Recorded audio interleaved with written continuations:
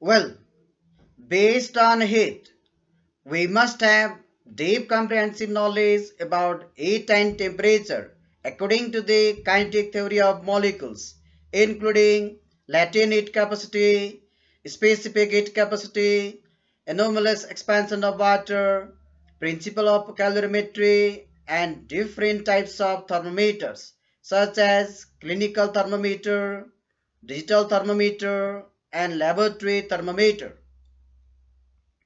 Actually, heat is the causative factor of temperature.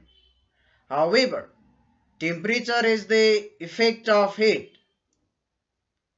More clearly, latent heat capacity, specific heat capacity, and anomalous expansion of water are very crucial factors of occurrence of different natural phenomena.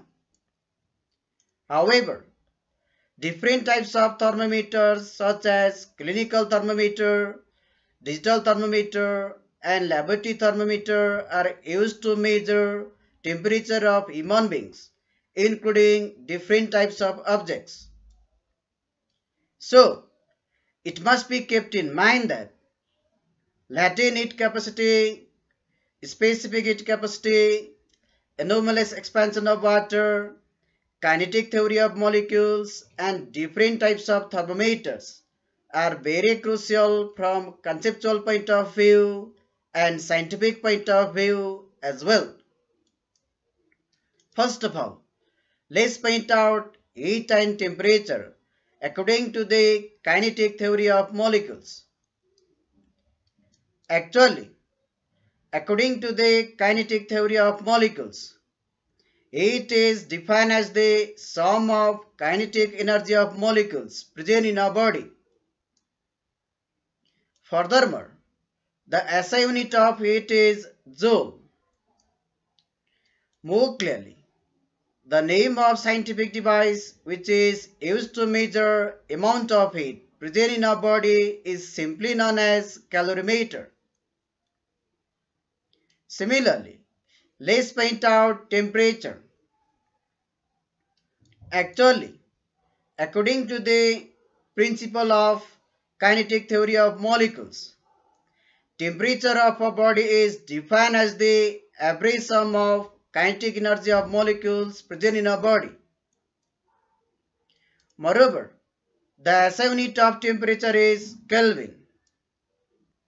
Most importantly, the name of scientific device which is used to measure amount of temperature present in a body is simply known as thermometer. More clearly, different types of thermometers are used in our daily life which are given below. Number 1. Clinical thermometer. Number 2. Laboratory thermometer. Number 3. Digital thermometer. Let's point out clinical thermometer at first. Actually, the scientific device which is used to measure temperature of human beings is simply known as clinical thermometer. More clearly, clinical thermometer consists of several salient features. So, let's point out some major salient features of a clinical thermometer. Number 1. Clinical thermometer is generally prismatic in shape. Number 2. Clinical thermometer consists of mercury as a thermometric liquid. Number 3. In case of clinical thermometer, the melting point of mercury is minus 39 degrees centigrade. However, the boiling point of mercury is 357 degrees centigrade.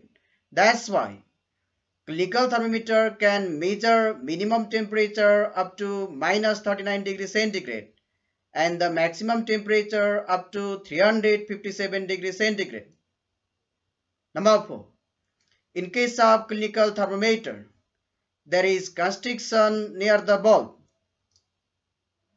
Here, probably, we might have curiosity about why is mercury used in clinical thermometer. So, in order to get deep concept about this wonderful feature of a clinical thermometer. Let's go through scientific reasons. Number 1. Mercury is non-sticky. Number 2. Mercury is silvery white, shiny in color. Number 3. Mercury has uniform rate of expansion and contraction. Number 4. Mercury has high density in comparison to the density of other thermometric liquids such as alcohol and water. Based on heat, latent heat capacity is very crucial. So, let's move on to latent heat capacity in short. Actually, the amount of heat energy absorbed or released by a substance during a phase change without change in temperature is simply known as latent heat capacity. For example, when ice melts into water, maintaining the same temperature of both ice and water, then the amount of heat energy absorbed by an ice in this case is simply known as latent heat capacity. Moreover, the SI unit of latent heat capacity is joule per kg. Similarly, let's point out specific heat capacity. Actually, the amount of heat energy required to rise or fall the temperature of 1 kg substance by 1 degree centigrade is simply known as specific heat capacity. Furthermore, the SI unit of specific heat capacity is joule per kg per degree centigrade. More clearly, in order to get deep concept about specific heat capacity, let's go through some explanations. Number 1. The specific heat capacity of water is 4200 joule per kg per degree centigrade. What does it mean? Actually, the specific heat capacity of water is 4200 joule per kg per degree centigrade.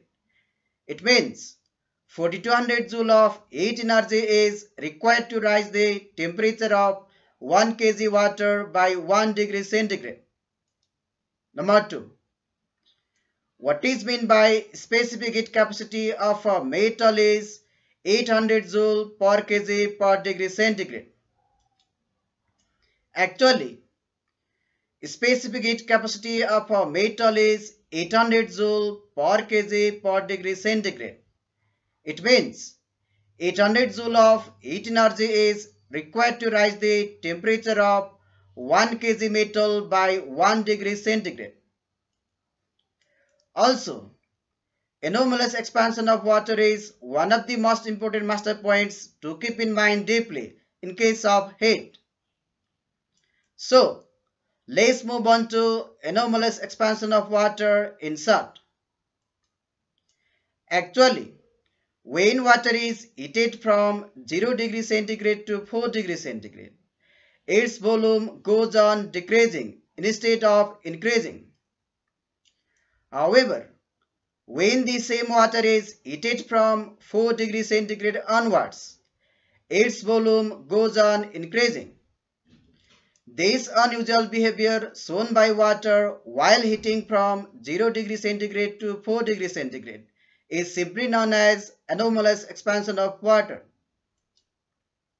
More clearly, anomalous expansion of water is responsible for occurrence of different natural phenomena such as land breeze, sea breeze, thunderstorm, and so on. Most importantly, anomalous expansion is crucial for occurrence of different natural events. So, let's point out some major natural events due to anomalous expansion of water. Number 1.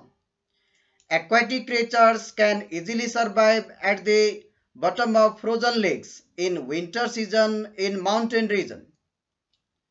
Number 2. Water supplying pipes get burst during winter season in mountain region. Here, land breeze and sea breeze are very crucial from conceptual point of view and scientific point of view as well. So, let's point out land breeze at first.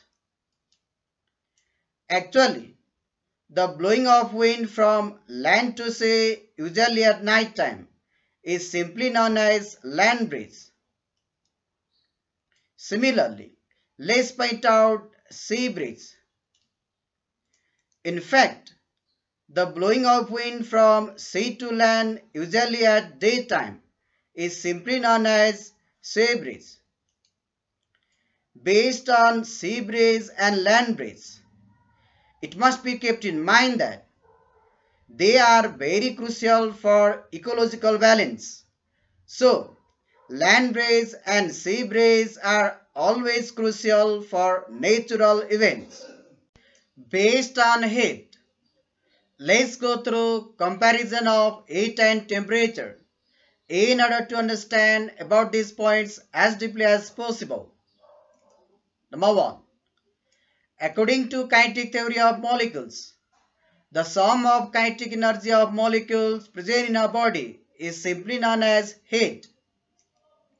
However, the average sum of kinetic energy of molecules present in a body is simply known as temperature as per kinetic theory of molecules. Number 2. Heat is the causative factor of temperature, whereas temperature is the effect of heat. Number 3. Heat depends upon the amount of matter present in a body. However, temperature does not depend upon the amount of matter present in a body. Number 4. The amount of heat present in a body is simply measured by calorimeter, whereas the amount of temperature present in a body is simply measured by thermometer. Similarly, let's compare clinical thermometer and laboratory thermometer. Number 1. The scientific device which is used to measure temperature of human beings only is simply known as clinical thermometer. However, the scientific device which is used to measure temperature of a room is known as laboratory thermometer. Number 2. Clinical thermometer is shorter in comparison to the laboratory thermometer, whereas laboratory thermometer is longer in comparison to the clinical thermometer. Number 3. Clinical thermometer is prismatic in shape. However, laboratory thermometer is cylindrical in shape. Number 4. In case of clinical thermometer, mercury is used as a thermometric liquid, whereas in case of laboratory thermometer, alcohol is used as thermometric liquid. Also, let's compare land breeze and sea breeze.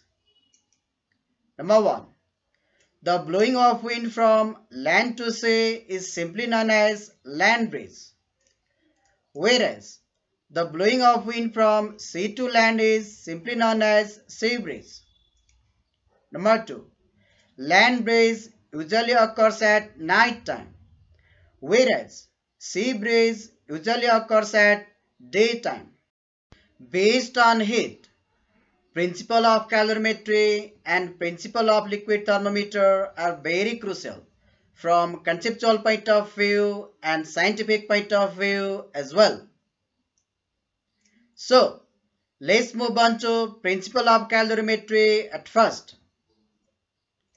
Actually, principle of calorimetry states that when two objects at different temperature are brought into contact, heat will transfer from hotter object to colder one until there is thermal equilibrium.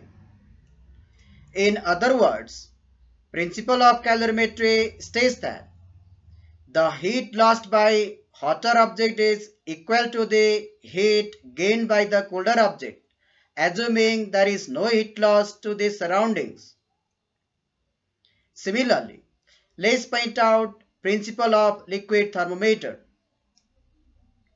Actually, principle of liquid thermometer states that liquid expansion heating and contraction cooling. Apart from this, based on principle of liquid thermometer, the different types of scientific devices which are made are given below. Number 1, clinical thermometer. Number 2, laboratory thermometer. Number 3, digital thermometer. Here, in case of heat, principle of calorimetry, principle of liquid thermometer are very crucial. So, it must be kept in mind that they are very crucial from conceptual point of view in depth.